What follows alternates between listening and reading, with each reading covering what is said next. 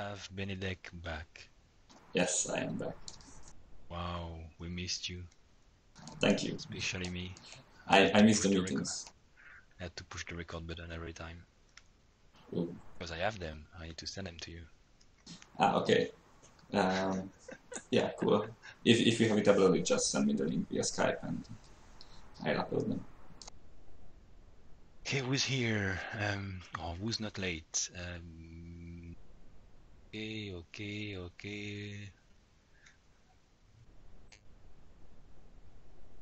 Antoine must be watching the soccer game, so we'll excuse him. And Benedek is sitting in a rally car, a very slow one with curtains. What do you mean? Oh, because he's sitting. Have you seen his chair? Yeah.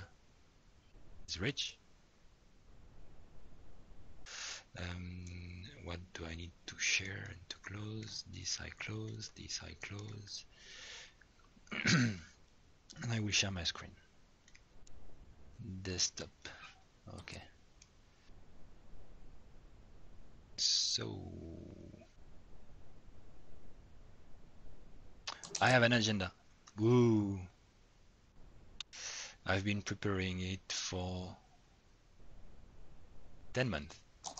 Almost. So.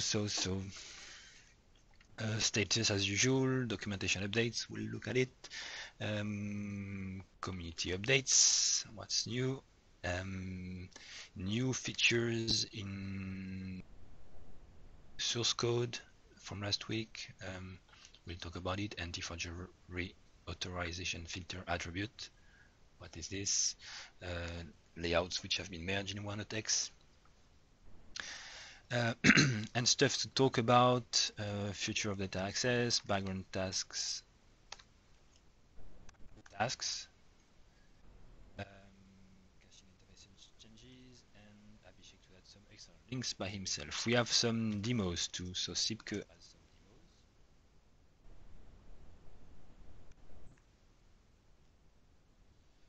I wonder what it can be. Any other oh yes, we have Zoltan as a demo. Oh yeah. I've seen it already. So we can skip. Anyone else has a demo?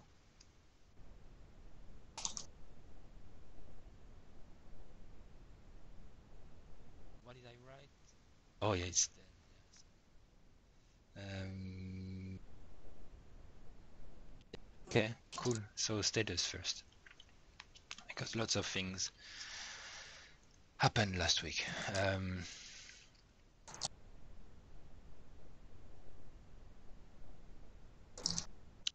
3 months ago, this we saw patch tag pagination. So this is a pull request which was put into the code. Sipke working very hard on layouts. Bertrand working and being blocked on deployment. Stanley who pushed some changes for the output cache, new features, which are being able to define explicitly on which query string you want to not vary by your cache. For instance, let's say you have a marketing query string. You don't want any marketing query string to change the cached value. So he fixed that and some other stuff. Piotr has worked, and we might want to talk about it. For those who are regularly at the triage meeting every Thursdays, we've talked about a PR which was about changing the default interface for the orchard caching module, the business cache, to make them generic. And actually Piotr had the same issue, so I gave him a go to work on a branch to see what it would mean, because he was implementing it for the Redis cache and there are some limitations with the current interface. So it's a breaking change, but we'll see what the impact is.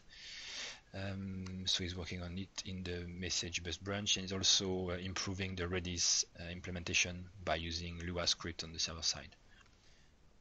My link had some issues.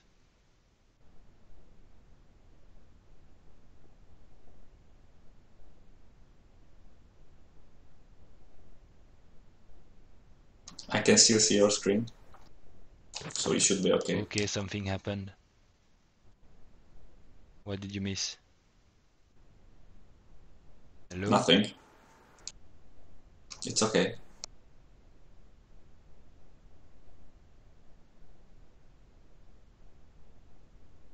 No, I can't hear you.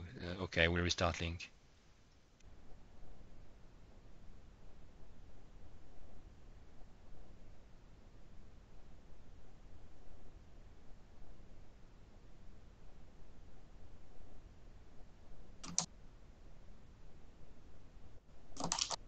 Hello? I'm back. Are you back? Can you hear me? Hello? I can hear you, Sébastien. Oh, I can hear. I Okay, can hear you. so where did I stop? Like, I will reshare my screen.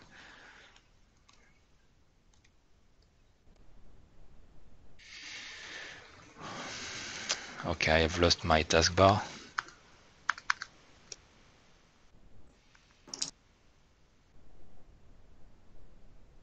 So what did I say the last time you could hear me?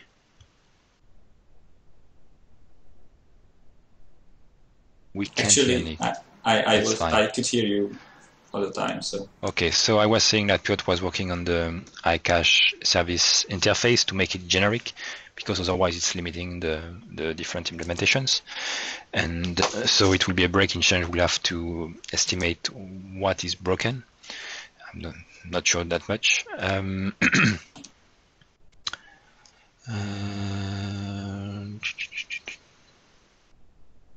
Then Stanley fixed some cache items invalidation by tag. This one I talked about. So you see a bunch of work items which have been fixed, by the way, by Stanley. And there are only one ATEX. So Bertrand working on deployment, Stanley on output cache, vary output cache by cookies, Sipke dynamic forms, and this is the work from Piotr on the Redis improvements. So just for the people who don't know, Redis has Lua scripting on the server side, and if you look at it here, not this one, here, you see you can run scripts like this. You can send scripts to be run on the server side. If you want, for instance, to remove all the keys with a specific pattern, you don't have to call Redis with all the keys. You just send a script which will be run on the server side, like a stop procedure. It makes it much faster. This is Piotr. Piotr fixing Sipke's code.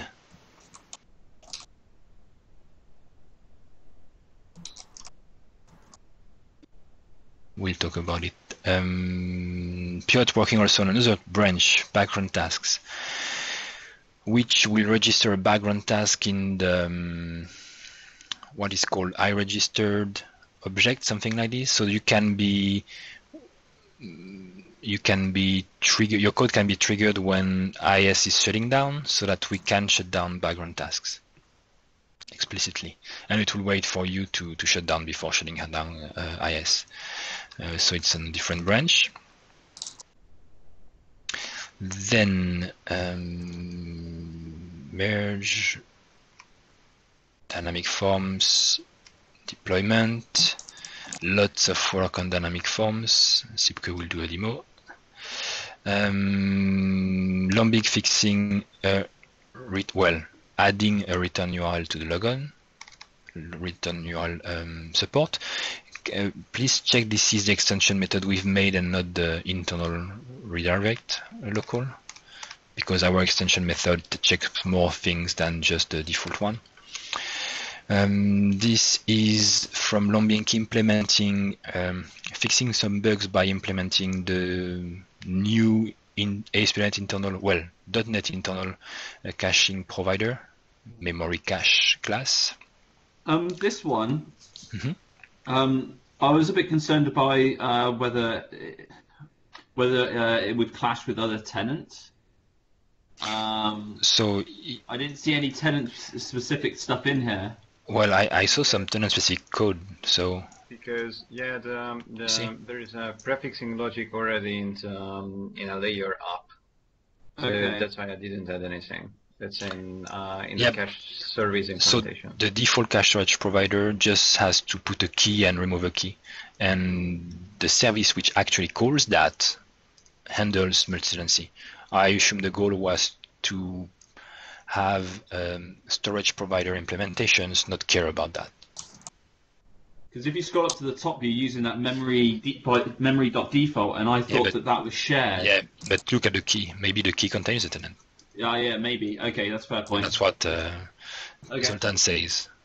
Yeah, that's the case. And if it's bad, we can change that. I don't know, because No. I mean, if that's the case, then that's fine. It's just I wasn't too sure. That was but again, that might be bad because maybe storage providers could handle multi-tenancy better than what we can do. So Actually, I was thinking about that. Same. So I would favor that. So, and it's fine. It's not breaking, because from a service perspective, we still call the same key. It's just internally, do we put the key inside the implementation or not? And if we are breaking it by, actually, you will see Zoltan with purge changes. If we are breaking an interface, we'll still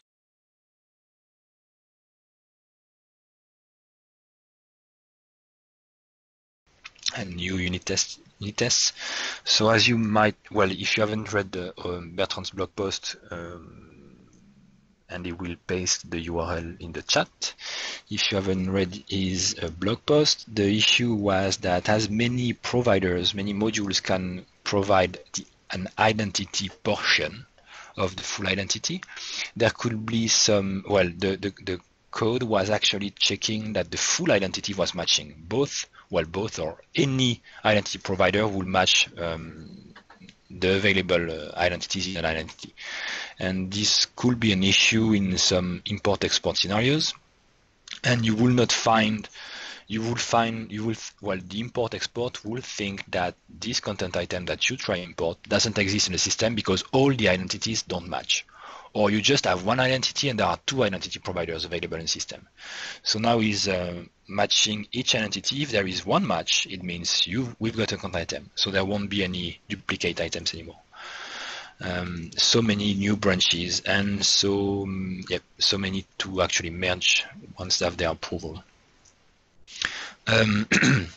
So he fixed it, and maybe I missed actually his change on the authorization, well, anti-forgery token. Yes, this one. So another thing he changed, and I'm sure he has a blog post too, is that, so you know that in a module manifest, you can opt in for anti-forgery checks for every request. Oh, sorry. Boom. How do I say that? Okay. Boom. So you can opt in for anti-forgery on every request, and there was no way to opt out for specific actions. So I made an attribute which is checked in the filter. You see, live documentation, output cache. So we've seen that.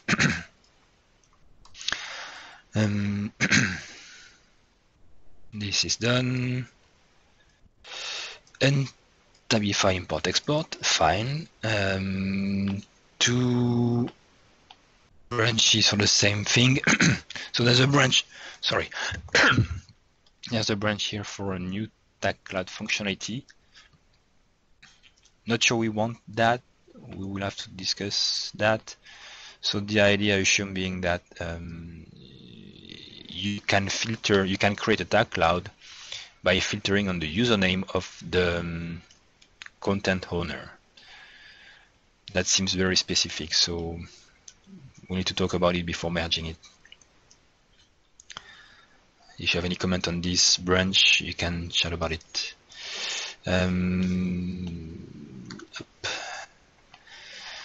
So this is fixed by Sipke who is handling the fact that when you hit enter, for instance, I think in the username, in the users page, it will trigger the correct filter and not the bulk action.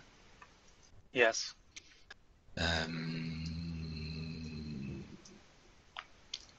This is removing unnecessary, but we fixed that in 1.8.x actually. Zoltan fixed it. Because, yeah, I didn't remember. Yeah, last week he fixed it, so we need to merge. Okay. And then this guy is still alive. Well, maybe he created a... Did you assign it to him directly, or maybe it's because you imported his patch that his name appeared? Yeah, he created the issue, he created the work, he attached the patch, and I incorporated that patch. Cool. So yeah, we talked about it, that we agreed about this feature. So now there is a checkbox in the output cache to allow cached user-based requests to be cached. So it won't, well, yeah. And Bertrand, no, it won't make the cache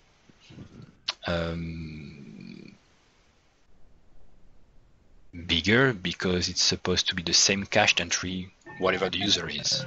Yes, it's not paired by user. So this also means that if you use the default theme and you enable this feature, it won't work. It's bad. So there will be leaks. You should be careful that all the pages render the same thing, whatever the user is. Otherwise, there will be leaks. So it's a security issue. We should have a big warning under. I will review the warning with you, because we need to be sure that to mention, and maybe in red, don't do that unless you know what you're doing.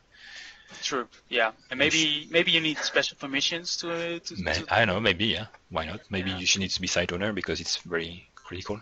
Exactly. Yeah. And maybe we should also come with an easy way to Ajaxify shapes and widgets. But no, there are modules in the gallery for that. True. Okay. There's one risk with this patch, and that is if you're using the editor, the widget wrappers that display the edit buttons on the front end, potentially those could get also cached. Yeah, this one, and anything that checks that works only when you're authenticated.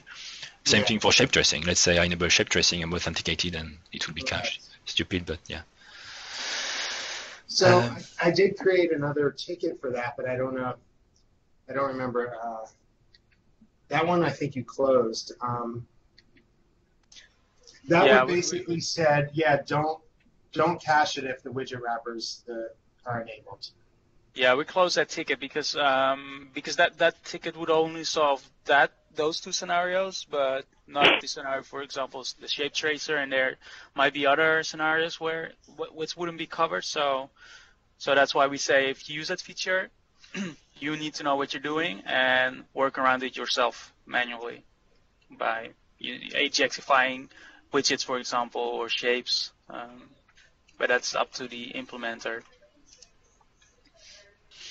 Then this new branch about a rollback method on the content manager. There's a bug open for that. I'm not sure. I will write it down just to know that we need to talk about it. I have a link. But we might not need to talk about it right now. So to be discussed, we need rollback command, and we also need to think about the tag username. Tag cloud, just to remember.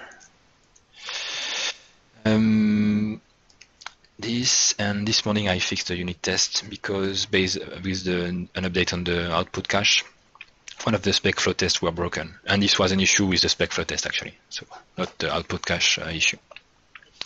And as a reminder, teamcity.codebeta.com, you can connect as a guest, and you will see the CI for Orchard if you want just DLLs or source code, MS deploy builds for specific branches. Okay, teamcity.codebeta.com. Cool. So status done. Documentation updates.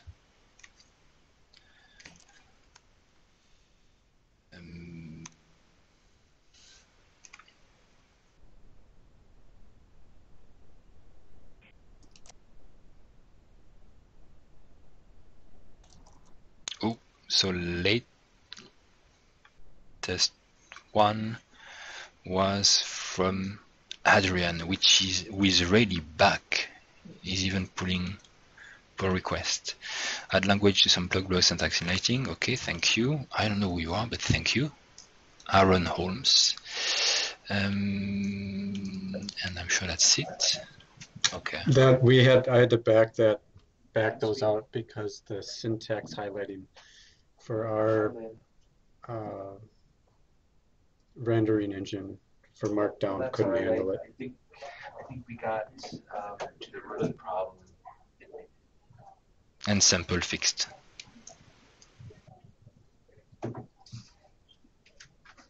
Oh no, this is the same thing. Okay, cool. Yes, I think it's not C#. It's C# in letters or something like this. There is a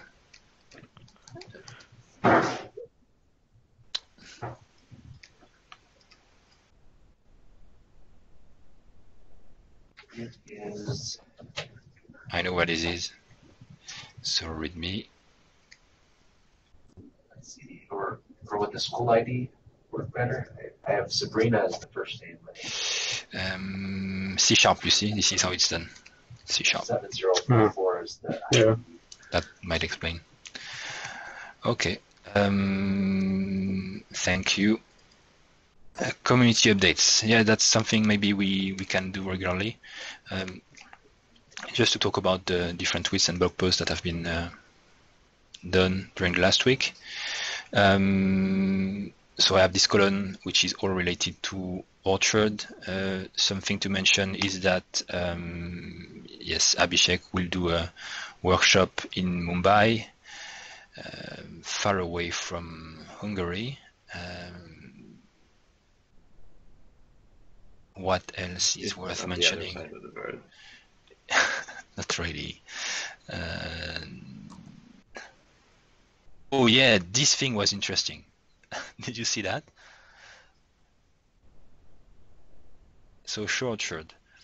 Apparently, I can't remember the name of the guy who did that. He's working back on this website and he's doing some new layouts. Interesting. The site is still up. I'm hosting it, so interesting. And he updated it because the Orchard website has the new banner. You will see at the top. You see, we are working on a new Orchard, November 2014. Interesting. People are asking for 1.9 in the next few weeks. What else? Lombik talking about the demo they will do. Orchard market was down and is up back.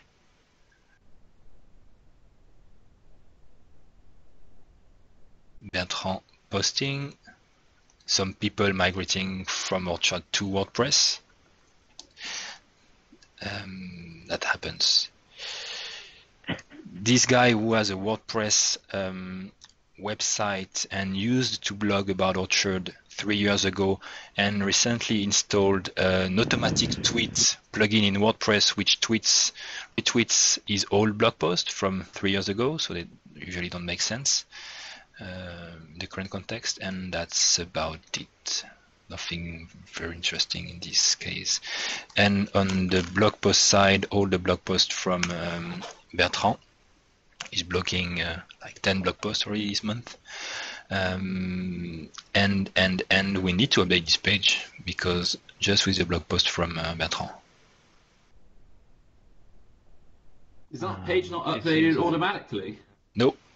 Oh, okay. No, I'm doing it. Yeah, sorry, I didn't have time to do that in the last few weeks. So I will get back. Yes, sometimes I get some requests from mail, and then I do that if I haven't seen the blog post. Anyone with access to this website can do that, and yeah. But that's what's new in the community. I haven't checked actually the new modules in the gallery recently. Someone is sleeping.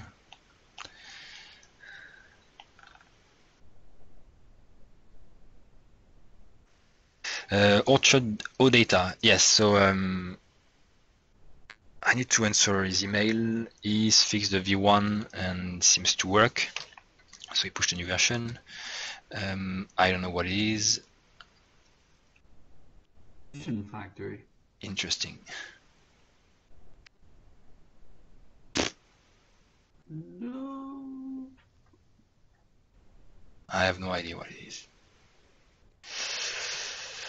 Oh, you know what? I think you know what it's doing is you pass in like blog post, and it will get you the blog post repository.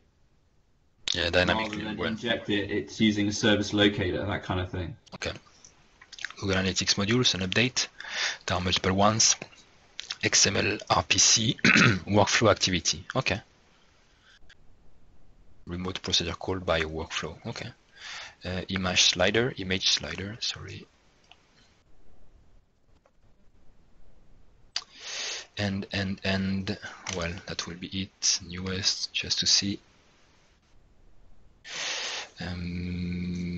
Version manager, yes. So JR's committed that. I posted something on the forum because the AuditTrail module should do most of what version manager is doing already. Validation engine, interesting. Philip, is Philip here? Yes. What is it? Validation engine. If you want to describe it quickly, okay. Form fields. Okay, client-side validation.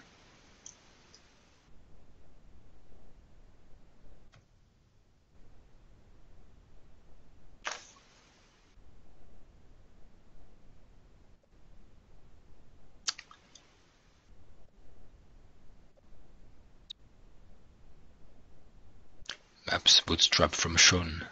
Okay, we'll see more next week. Demos, let's do the demos. Zoltan's demo are long. So Zoltan, you have 10 minutes max. That's more than anticipated. Okay, we'll see. So 10 minutes, I stop everything. Go. All right. Okay. Let me know when you can see my screen. In the meantime, I will be sharing some links. And the links not in the link U way and not in the link C way, but in the link K way. Can you see my screen? No, you have to share it. What? I already did that and it started loading. This is interesting. I was still presenting and I clicked the stop presenting. Okay. That's funny. Alright, so now I should be able to present indeed. Alright, so what's this about? And somebody shout if you can see it. This is tidy orchard development. And why is it tidy and what is orchard development? So how we develop orchard today is that you take the full orchard source, whatever way that might be, and you develop all your code basically inside the orchard source. So your code is inside everything that comes with orchard. It's kind of mixed, and you can't separate your own code from orchard code. Can you see my screen now? Yeah. Cool. I can't. So what I wanted to do is some way that lets you keep your own code, let it be extensions like modules or themes, and config files completely separated from the built-in code of Orchard. So you can separately manage it, separately keep it under source control, and just view it separately like it should be. And this is the result. Here we can see a tidy Orchard development solution, but is, by the way, available on the tidy Orchard development quick start repository that I linked to in the chat window.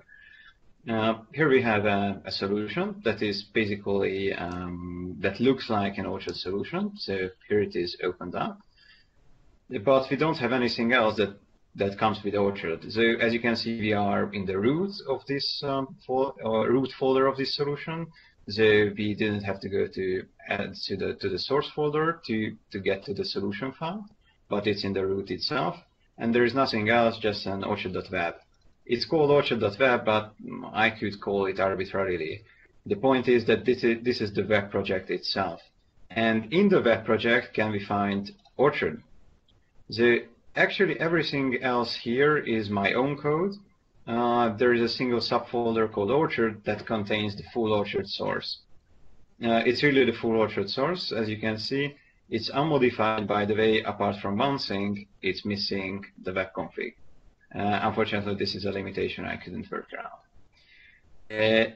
And apart from this Orchard subfolder, we have everything that corresponds to just our solution. So we have our modules folder. Well, there is a sample folder here, a sample module here, but of course your would come here. We could also have a themes folder.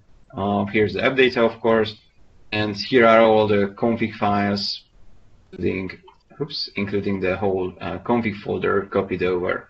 And this is what we can edit. So all in all, we have an Orchard solution, as you can hear, that looks and feels like an Orchard solution. Your own stuff is not inside Orchard, rather it's separated, and Orchard comes from a subfolder. This allows a lot of scenarios. Particularly, you could keep these modules folder, these modules and themes folders under source control separately, even in different source control repositories. So this is problematic with the standard way of Orchard development. And furthermore, since Orchard is a repository here or a subfolder here, you can keep it in a separate repository. But you could even pull it in from the main Orchard repository, of course. This means that updating and upgrading Orchard is as trivial as overwriting everything here. But in case of using the main repository, is just a checkout. Also, you could have, and by the way, I'm not demonstrating that it works, because it works, by the way. The implementation is not something clean and not something that's remotely production ready, but it works. So, for example, you could have this Orchard folder in a central place of your computer, and you could use a single Orchard folder, a single Orchard source from all of your Orchard solutions. And this is possible if you use the same Orchard version among multiple solutions, but could spare you some storage and build time. About the implementation, there is a single class library that drives all this. It's called the Orchard Development Toolkit. Mostly, it's all about virtual path proxying, because in the end, this whole thing needs to tell Orchard that you are a normal Orchard solution with a single modules folder, with a single themes folder, everything in place. And to tell Orchard this lie, it has to fake some passes, or rather, it has to reroute some passes. So if some pass would go to the core project, core modules, for example, it will reroute it to this Orchard subfolder. So this is kind of a workaround, but there was no feasible way, as far as I could tell, otherwise, because the passes /themes and /modules and /core are hard-coded in a lot of places inside Orchard, and just simply put in a different modules folder. Yeah, so this is the core, and there is also an HTTP module that deals with the static requests, because all the static requests still go to the same passes, because this is also not something simple to change, but these are rerouted in the background by an HTTP module. So that's it in a nutshell. I've already shown this to Sébastien, and we started a discussion about what we could do to separate the Orchard source from everything else in a day-to-day development, apart from such workarounds. And also it's an interesting question what other CMSs or other open source projects do. And let me copy something else into the chat window. I just very quickly have gone over 3 CMSs, .NET Nuke and Umbraco and Drupal, how they do it. And I don't think anybody has figured it out in the perfect way. So here are a few notes. Feel free to look around, and feel free to give your opinion about how to do orchard development. So what do you think, guys? Thanks for the attention.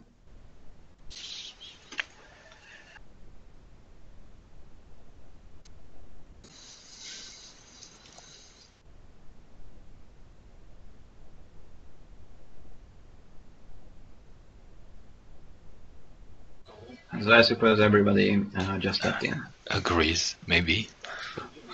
No, is this meant to be debated now? No, well, no. I mean, debated.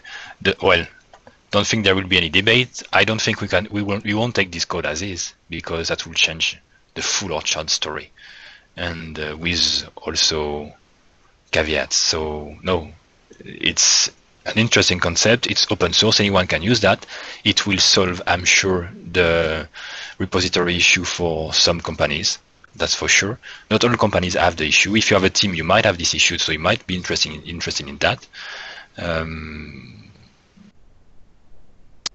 Vantage says we should see what he did with nitrate, and maybe he will show us next week what he did with nitrate. So there is no debate here.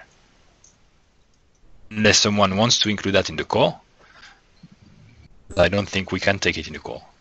But well, this is of course not intended for that. This is a concept and an experiment. And what we talked with Zoltan is what should we change in Orchard to make it easier or to fix the issue directly in Orchard. So maybe what he showed is a solution, and that's why we talked about other CMSs, and they don't have any solution, the other CMSs. So I'm not sure there is a solution for that. Even PHP or ASP.NET, that doesn't solve. That doesn't make the. Yeah, that's. So it's a kind of a trick or an organization more than something we can ship as a source code directly. So at least you should do a blog post about what you showed and how to organize that, because you have 2 links, the Bitbucket and the package. I don't know what you shared, but there is no explanation, written explanation on how to do that. And if you have a blog post, we might even link to it from the documentation for development, like a separate paragraph explaining for team development how to handle the repositories. Because people ask that, how should I organize my repositories? Should I branch, fork, clone it, and how do I work as a team and things like that? So this is one solution, one answer. Yeah, I will write a blog post about that. By the way, there is a README in the toolkit repository that explains an overview what you should do and what this is for. So Kelly is mentioning, should we think about it for 2.x? Certainly, if we can make it easier for team development in 2.x, because 2.x will be breaking, let's think about that and see what we can change. For sure, that's one point to improve. Anything can be improved in 2.x. That's why we bump the major version. So definitely something to consider.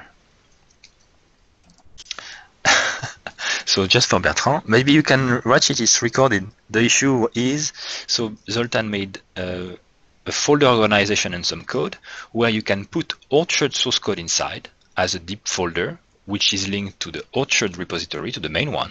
So you don't have to change Orchard. Orchard is part of your solution, and you put your modules into your own folder of your own solution. And Orchard is some part of that. So you can pull every time you want, and your main repository will know which change set of Orchard it uses. So Orchard is a sub-repository of your main repository. And the goal is to make team development easier. Okay, so thank you, Zoltan, and we can continue discussion. Sipke, Dimo? Yeah, sharing my screen. Don't tell us you're not ready. I'm ready. Cool. Are you ready? I can see your screen. Okay. Oh, that was fast. So I did a little something yesterday, and what it enables you to do is roll back content. So for example, we create a new page, and we'll call it page 1 with 1 line. We'll add a change comment. This is a comment about this change we're making. This field is from the AuditTrail? Yes, this is the AuditTrail field. A field coming from the AuditTrail part. It heads to the page type. And I'm going to add another line. I'll call it line 2. So this is a change. And I'll publish. Since we have a history now, we also see an inline AuditTrail of the initial creation and the publication of that content item. We'll publish this change, and this is an AuditTrail feature. But what we can do, if we go to the view AuditTrail, we'll see an AuditTrail of our content item. And what we can do now is we can roll back to previous versions. So this version 1 has just a single line, and version 2, that's our current version, which has 2 lines. But now, if you want to roll back, you can click on this button, roll back. It will ask you, are you sure? And then it will create a new version. So version 2 has been rolled back to version 1, but created as version 3. So it will not delete history. It will actually create a new version based on your target version. And now if you look at the page, it will have our line 1. And this is nice because you can also roll back the rollback. So if you wanted your second line again, you'll just roll back to version 2. And we have our version back. So that's the demo in a nutshell. For this, I had to, the reason I started this is because of this issue here in Coplex, where someone tried to roll back to an older version, but there was this issue, not an issue with the API, it's just the content manager enables you to create a content item and set a version, and you would expect it maybe to create a new version record, but actually it updates an existing version content item record. And I started out fixing that, but then the implementation became a little bit messy because now it's not just creating content, it's also creating new version records, and then I would have to suppress certain events from being triggered. So instead of going down that route, I added a new function, a new method on the content manager called rollback. So that way it's a little bit cleaner and more to the point, because that's actually what you want to do. You don't want to just change a version number, which you could do using the version options object. You can specify a version number. I added a new static property on the version options. So you can specify, I want to create a rollback version of a content item. And there you can specify the desired version number, as well as an option to publish it or no. But it's been pushed to a feature branch called rollback for Sébastien to review. Does it create a draft version of that? Yes, it depends on how you invoke the API. It looks like it's really simple. And the UI creates a draft?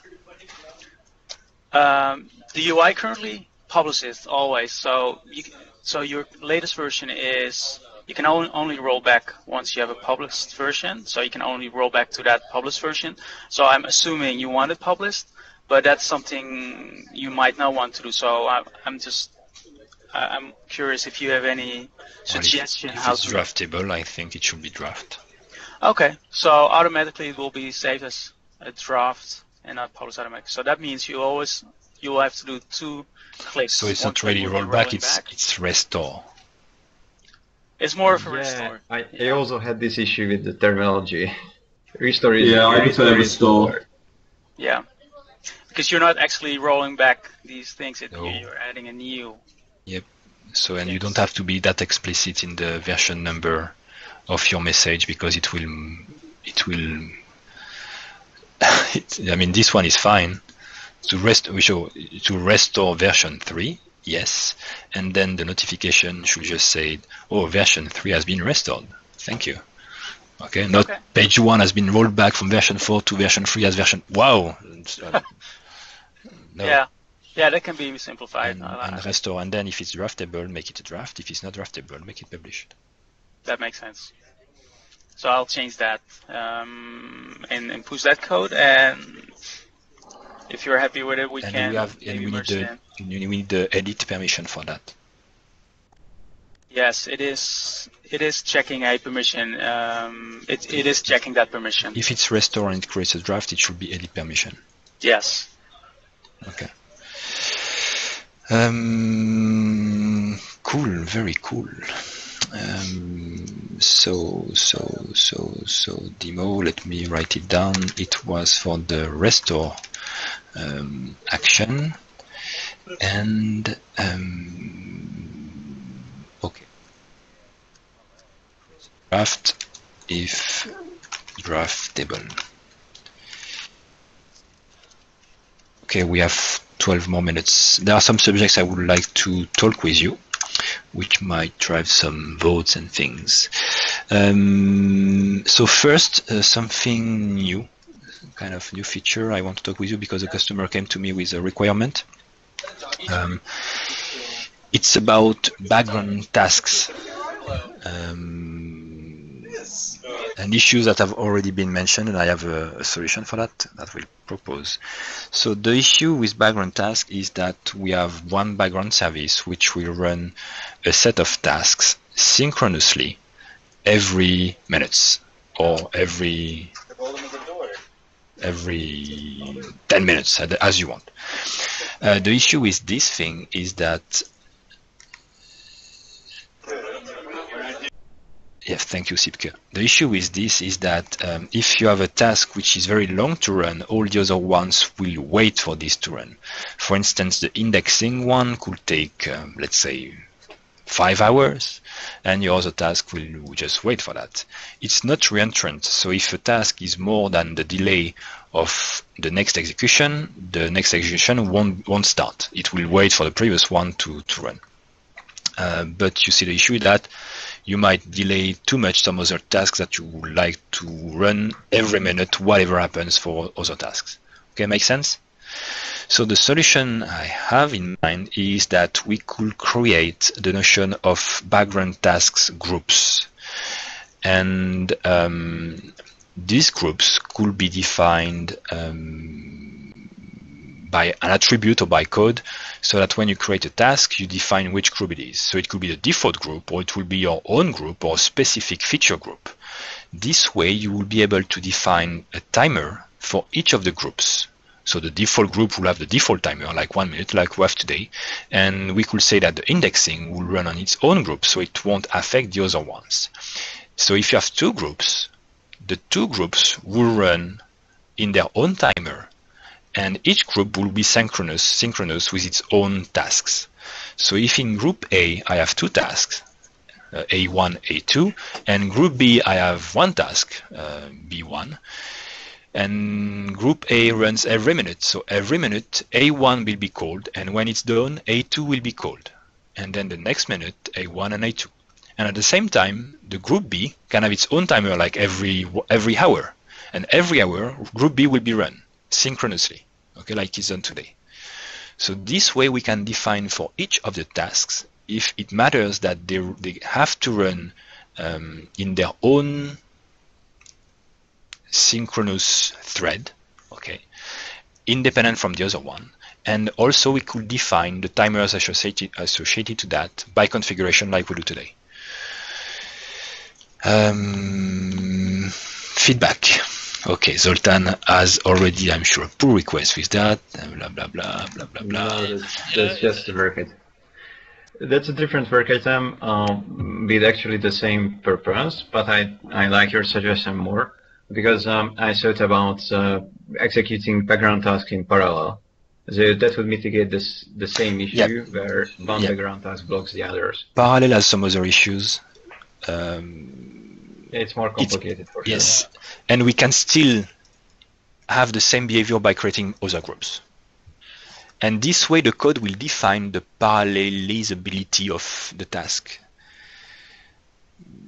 You see? So yes, so we yeah, so I was thinking about the same. So having the groups, but not the groups, but more like Zoltan said. So each task can be so to prevent the re-entry. So we could run all the tasks after every minute. It's already non-reentrant.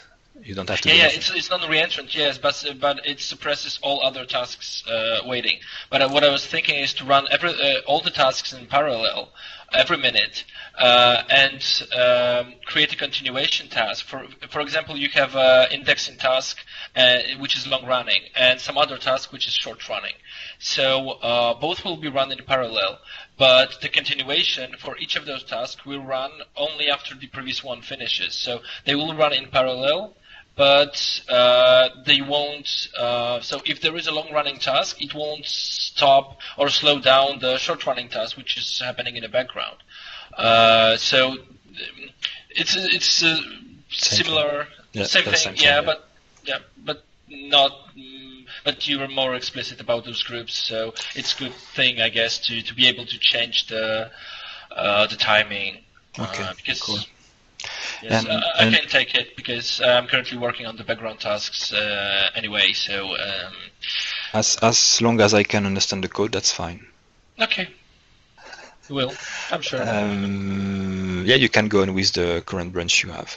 And for instance, the jobs queue, which is implemented as a background task, will have its own group. That makes sense. Jobs queue, I can run so many things. So yeah, that makes totally sense. So maybe the groups should be the name of the... No. The group is like an attribute on the task. You say background task group and a string. So it's not... Okay. And there is one called default, and if you don't provide an attribute, it will be a default group. Mm-hmm. Okay. This way we can make group inter-modules if we want, or based on specific things that we don't know yet. By tenant, yes, because whatever background services I run by tenant today. So there will be groups per tenant per groups. So it's just a background service which has to get a collection of timers, and when they resolve the tasks, they just group them by group. It's very easy as an implementation level. Very, very easy. So if you have like more than 5 lines of code, Piotr, fail.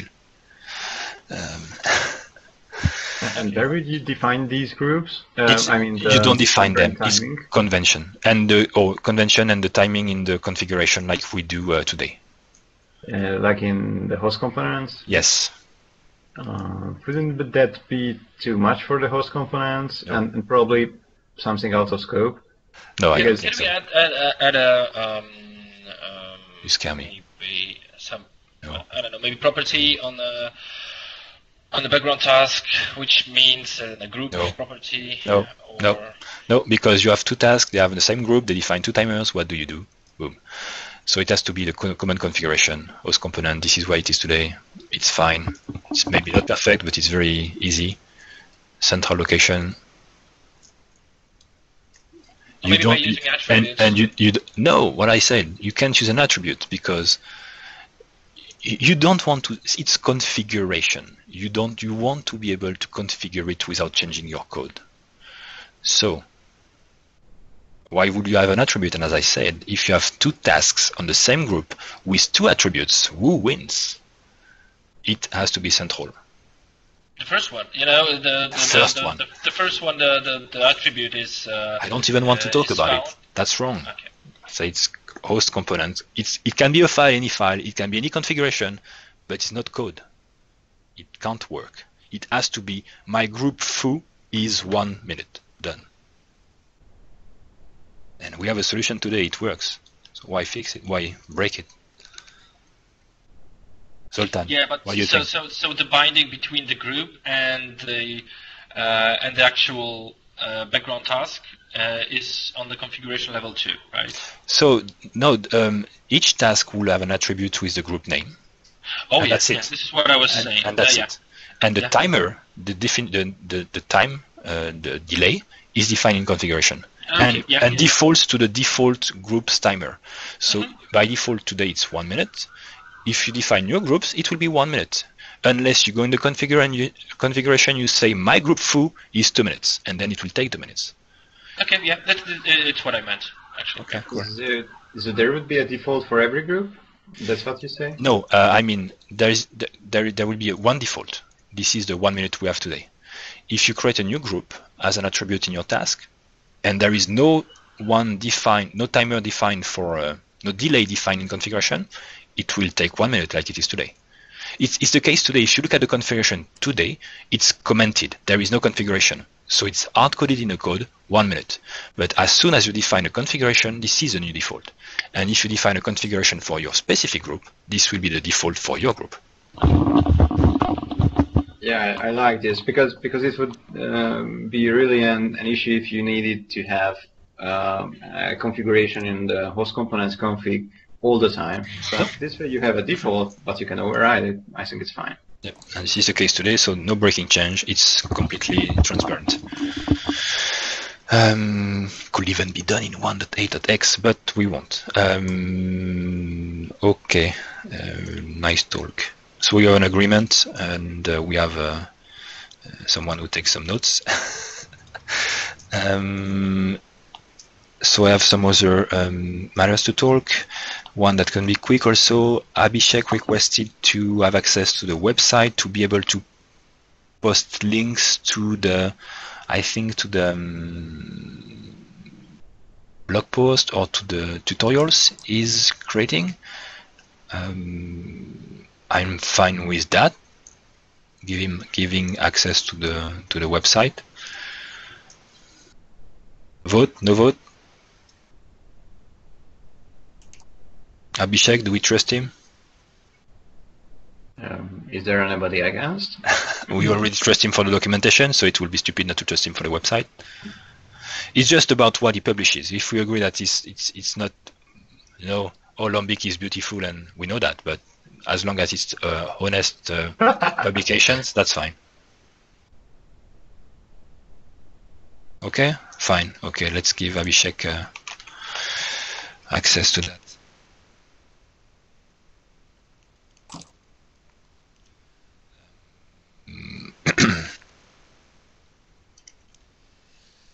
Then piece of crap crashed again. Yeah. Caching interface engine of future access. Let me see. We can talk about it next week. Nothing urgent. If you're interested into the so Zoltan, you might want to look at Piotr branch because we need to talk about the caching interface changes. I think that will be about it. I will just postpone some of the discussions for next week, which is fine. Bertrand says, let's put Hangouts on the agenda. I put Hangouts on the agenda for next week too. Is it fine? And in the meantime, you can think about your argumentation. Hey, Sébastien, just one thing about the background tasks, yes. About the configuration, because what I was thinking about, this is just my loose thoughts, is that we are using the time-based firing of the... Someone muted Piotr. That's not me, I swear. Okay, I unmuted myself. Sorry. So maybe there's a... it would be a good idea to add more options. For example, you may have background tasks like indexing that may run between, I don't know, 10 minutes or half an hour. And if we set up half an hour, each half an hour, so if the task runs for 10 minutes, so you lose 20 minutes because the next task will run in 30 minutes, so it slows things down. So maybe there should be also an option to run the task right after the previous one finishes. So to... or a specific on a specific event. Not so have an option to not only use timer. Open. No, it will be timer, but on reentrancy you will have end list next one. That will be fine. But open a work item for that and don't do that yet. Just time task by task. I'm just throwing out the idea. Yeah. You can open a work item. That's fine. That will be fine. Okay. Okay, cool. Thanks everyone. Yeah, thanks guys. See ya. See you on Thursday for bug triage, or on Tuesday for the next meeting. Bye. Bye everyone. Bye. Bye, guys.